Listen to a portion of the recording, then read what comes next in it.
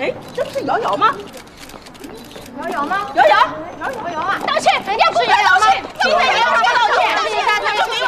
你们认错人了，我不是你们说的什么瑶瑶，不是瑶瑶，不是，这不是瑶瑶，是吗？你干嘛指着我鼻子骂？哎，还有你，别拍了，你是哪个单位的？拿我照片想干什么？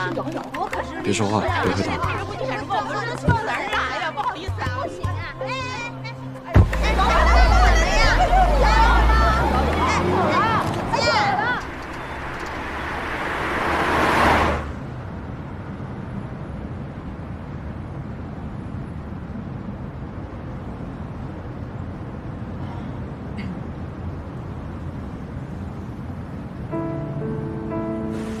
杨华，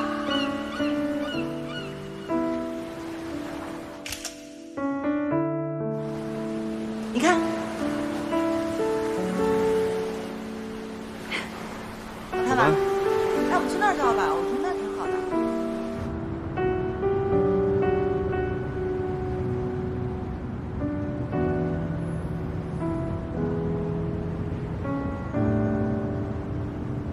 你怎么会在这儿？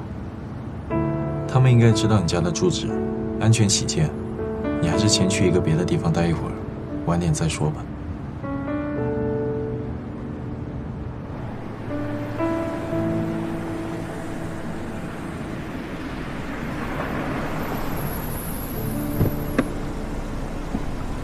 赶紧开车，赶紧开车！邱建祥刚刚在路上心梗发作了，我们现在赶紧去医院。你们有事就先忙，我在这下就行。那你直接回家吧，路上当心点啊！谢谢你啊，李律师，谢谢。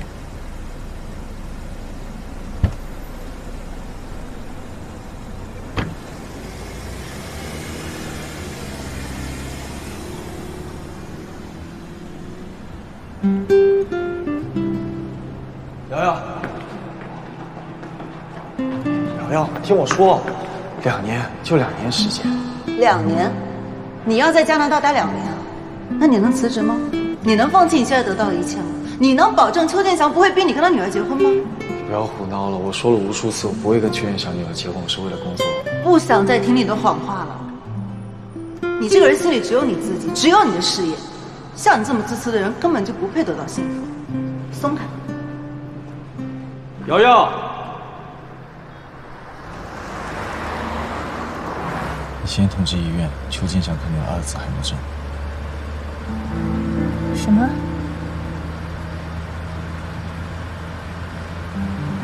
你怎么知道？王总，杨华这个人呢，脾气不太好，那么多年前的事情他还一直记着，心里面也过意不去，所以我就不拉着他出来了，免得辜负您的好意。我在这儿呢，就拿果汁代酒跟您赔不是了。秦律师，你这个赔不是的含金量好像不是很足啊。咱们来日方长嘛。这些天呢，您对律所也有些了解了，您看看还需要我做些什么吗？秦律师是在探我口风吗？没有，主要因为我们唐总呢，对于胡总也特别重视。我想生意嘛，也不是强买强卖，大家要你情我愿嘛。秦律师啊，这个问题我现在还不太能说。王总，您还真是谨慎呢，那您再慢慢看看呗。我倒是很想聊聊秦律师你。聊我？啊，我知道了，是您之前提到那件事吧？那我在您面前就不遮遮掩掩了。您也看到了，城议会并不是一家完全只看个人能力的律所，有好的能力加上客户资源，在这里才会更有优势。秦律师，我十分欣赏你的胆识以及手段。你现在做的这些事儿根本就不算什么，我撒过的谎比你多了去了，所以这更让我觉得你是一个值得聊的人。以我的专业角度来看，无论从事业还是婚姻上，你的价值都被严重低估了。真的，王总，我可算遇到知音了。那您再多夸我2句吧，等会儿我就记下来。跟我们唐总说去，让他给我升职加薪。哎呦，升职加薪算什么？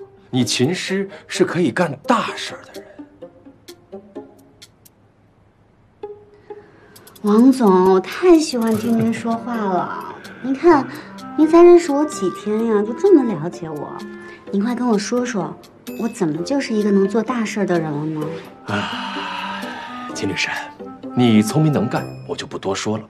最重要的是，你是一个有欲望和野心的女人，而且你丝毫不会掩饰你的欲望跟野心。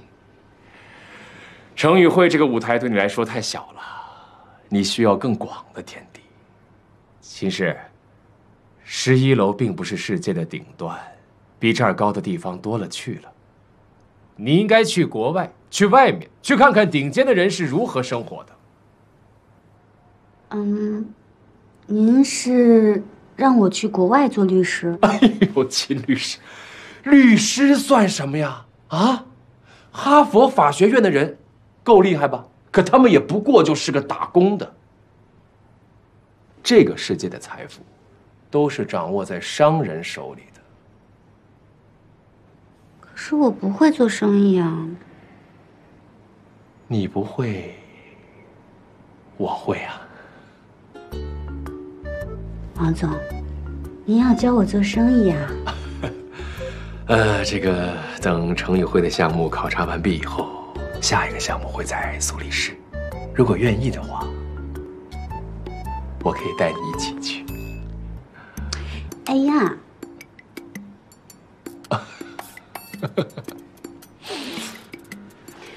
这件事呢，我还是要回去问问杨华的。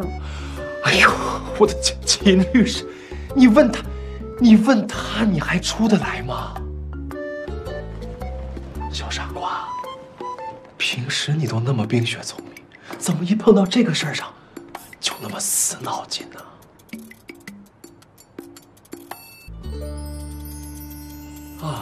我可以保证啊，如果今天坐在这儿听我说话的人是杨华，他会毫不犹豫地选择跟我走。真的？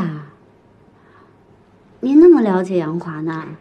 他是这样的人呀？当然，我说的不是现在的杨华，而是曾经的杨华。毕竟，当面临更好的前途的时候，更换一下手里的筹码，这样的事儿，他也不是第一次做喽。